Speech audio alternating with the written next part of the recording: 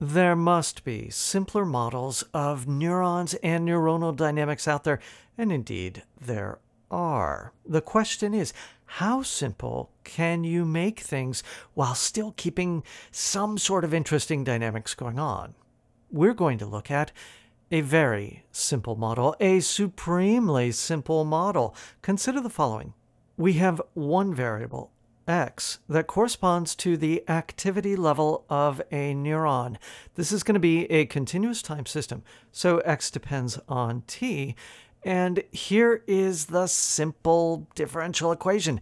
dx dt equals minus x plus theta. Theta is going to be some positive constant called the activation strength of the system.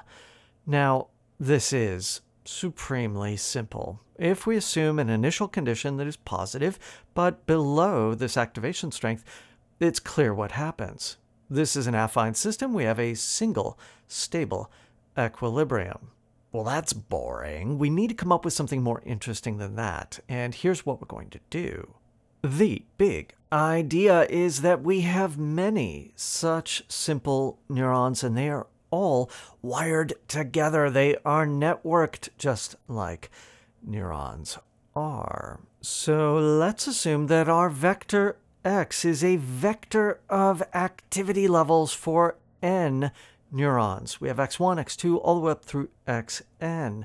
Now, if this initial condition, again, satisfies the inequality that these xi's are positive, but below that constant theta, then what we want to know is, how do we network these together? How do we model the influence that one neuron has on its neighbors?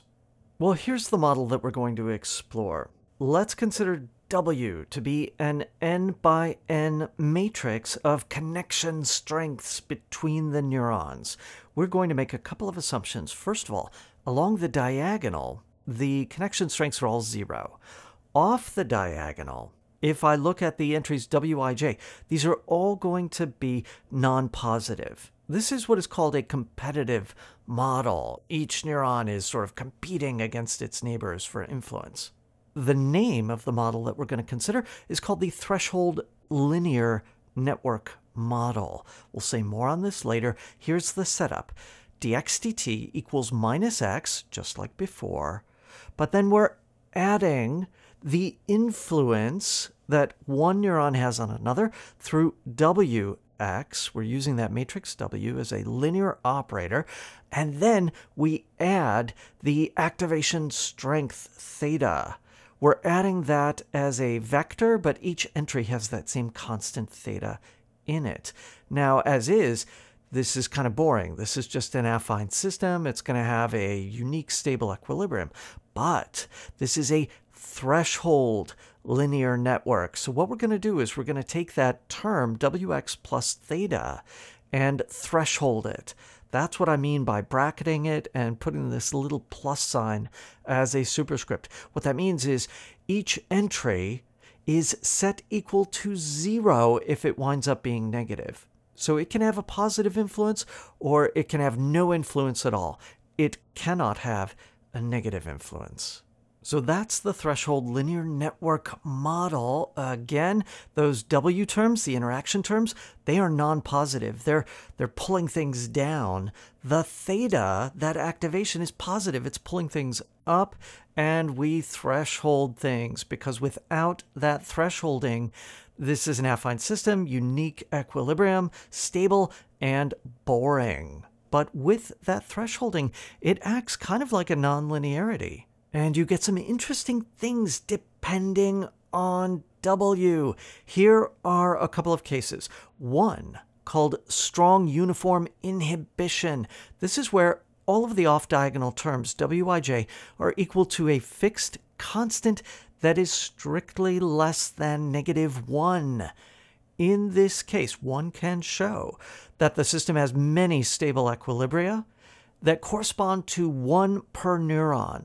So it's kind of like a winner-take-all situation, and it's kind of boring. That's not how neural networks really work.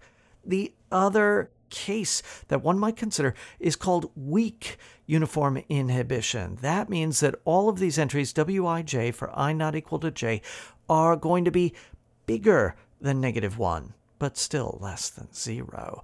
This also is not the most interesting thing. What happens in this case is that every neuron winds up falling into lockstep.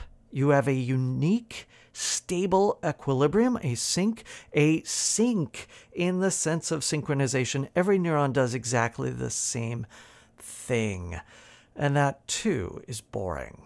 So, how do you get to something that is not boring? Well, what if we have a mixture of strong and weak inhibitions?